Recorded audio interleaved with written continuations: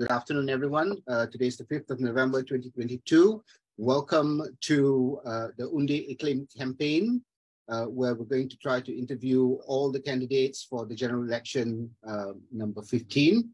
And we are happy to have our first candidate for P116 Wangsa Maju. Please welcome Mr. Ravi Sundaralingam. Hello, my name is Ravi Sundaralingam. I am Gera Independence candidate for P116 Wangsa Maju.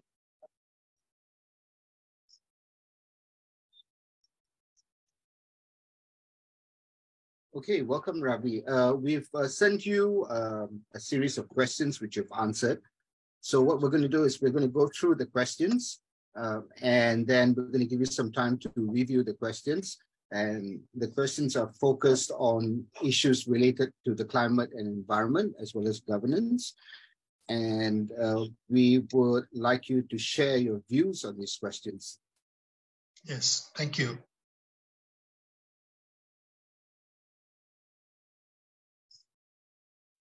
So we'll start with the first question. The first question is, will you push to table and vote in favor of the urgent enactment of the Malaysian Climate Emergency Act? And your answer to it is that climate change poses a serious threat to the long-term sustainability of the planet, and uncontrolled economic development has been a significant contributor to climate change. There is no nation that can escape the impact of climate change. So your answer to this is yes. Would you care to elaborate? Yes. A minister once said that Malaysia is not a climate vulnerable country. I totally disagree.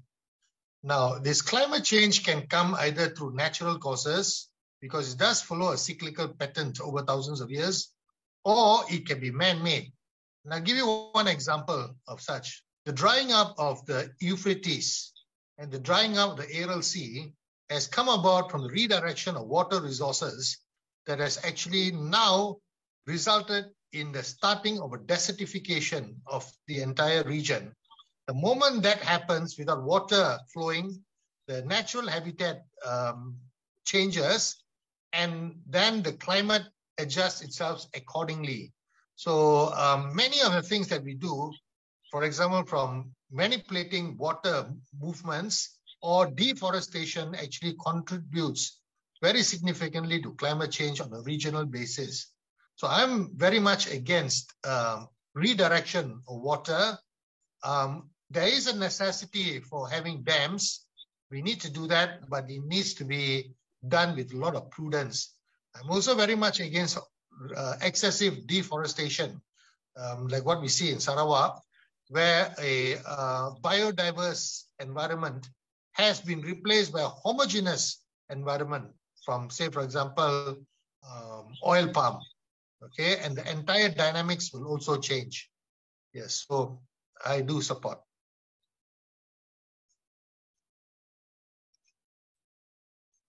Right, thank you very much, Ravi, for that answer. We'll go to question number 2. Question number 2 is, will you push or table and vote in favor to institutionalize the just transition mechanism of the fossil fuel economy towards a low-carbon society by the Climate Action Week of 2023? And your answer is maybe. Your elaboration is that you don't know enough of this topic. Thank you for being very honest with this answer. Would you like to add a little bit to it? But do keep in mind that we have only 10 minutes, so the answers have to be short.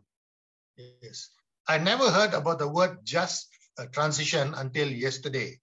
And I normally like to understand the topic before I can commit to any answer, because whatever answer I provide, I have to execute it. Yeah, so that is why I say maybe. Okay, thank you very much for that. We'll move to question number 3. Will you push and table and vote in favor of the Freedom of Information Act so that the public can access information related to environment and climate and all administrative and governance matters not directly related to national security? And your answer is maybe.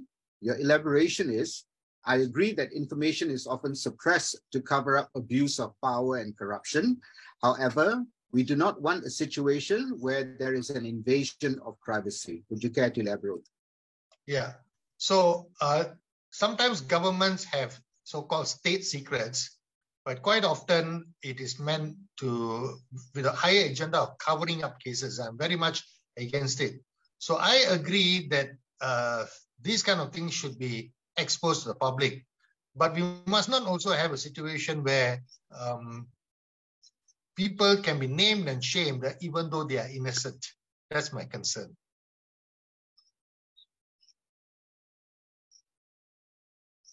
That's fair enough. Thank you very much for that answer. We'll move to question number 4.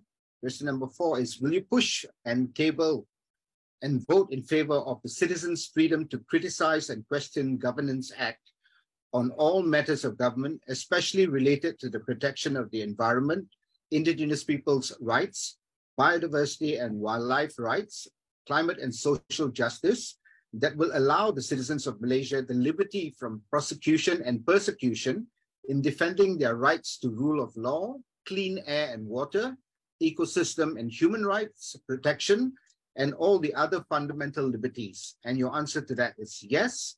Your elaboration is, governments should never be fully trusted to protect the interests of the people because political agendas could come into play that result in abuse and exploitation.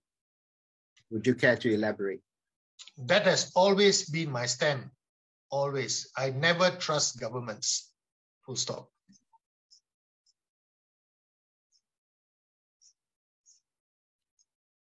Thank you very much. Okay, moving to the next question. Question number 5. Will you defend and push for measures to ensure the protection of existing forest reserves in your state and to encourage the same in other states so that forest remains intact as a whole functioning ecosystem, to ensure continual protection of Malaysia's rich biodiversity, water catchment areas, and our rights to a green environment?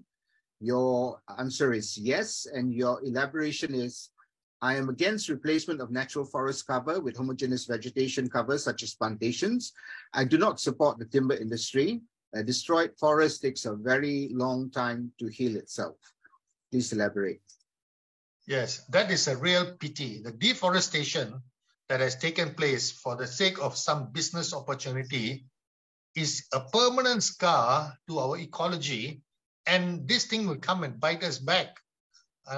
There is no need for us to look at timber as industry. There are other ways to create alternative products, but it doesn't need to be the deforestation project, because once you deforest a region, how do you resurrect it? It's almost impossible. How do you know what formula you're going to apply in terms of the diversity that you need to replant? It's really difficult.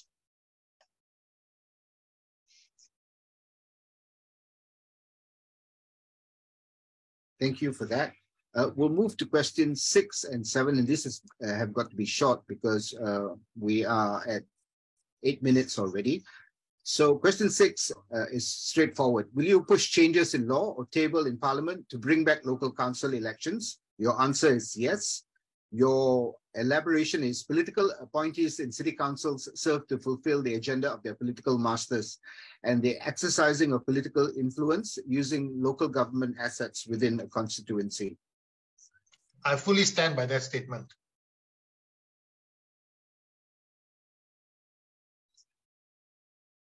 Okay, thank you very much for that. That is something we're happy to hear.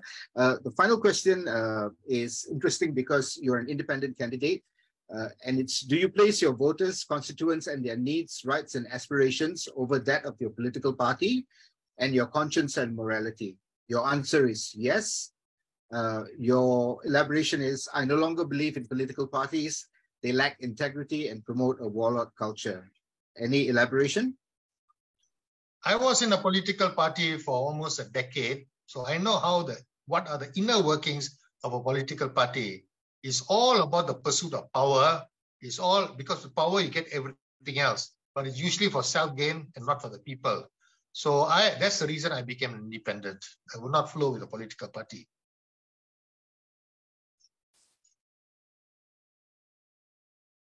Okay, thank you for that. I would like to give you 1 minute to talk about your campaign to the constituents of P116 Wang Semaju. So I hand over the floor to you. Yes. So I put a lot of thought over the years, in fact. And what I did was, if you go to this particular website, https:/bit.ly/Ravi, RAVEEWM, you will get into a link tree that has my personal profile. And if you click that, you can see my bio data. But to the right of the bio link is something called key policies. So I have stated my stand on 14 key areas, which include education, race and religion, federal constitution, judiciary, etc. So that is very much in great detail. I have also created more than 160 videos, which are about a minute or less, most of them, which touch on all of those points which I had put into my key policies. Similarly, there are TikTok videos, and I've also included 3 or 4 articles I wrote, one on Mai Sejahtera, another one on whether Malaysia can actually become a developed nation. So I've done it in such a way that it tries to meet the answer questions from a whole group within the society, from those who want to explore and understand what I stand for. Also, there are TikTok videos for the simpler-minded people. So I just made it very clear. I want everybody to know who they're having to deal with. My name is Ravi Sundaralingam. This is what I stand for. And I want people to make an informed decision. I don't believe in voting for a logo. I always believe in voting for an individual, because if you get the right individual who places emphasis on righteousness, you know you cannot go wrong.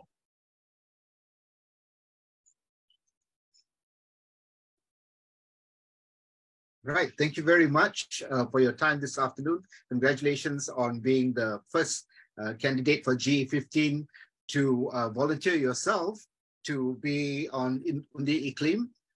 We wish you all the best in your bid for the seat for P116 Wangsa Maju. Have a great day and happy campaigning. Thank you, Kennedy. Thank you for your time. Thank you.